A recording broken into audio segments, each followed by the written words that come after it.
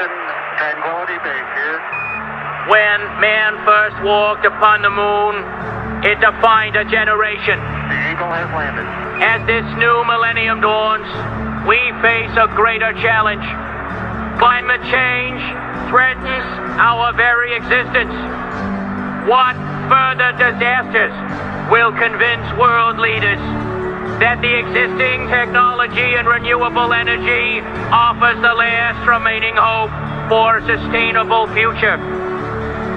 Hollow words and spineless resolution have failed. Now is the time for an energy revolution.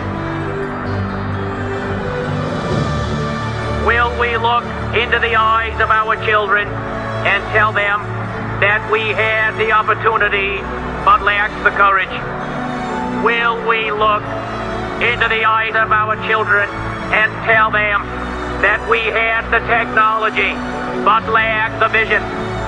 Or will we look into the eyes of our children and tell them that we faced our challenge and that we fought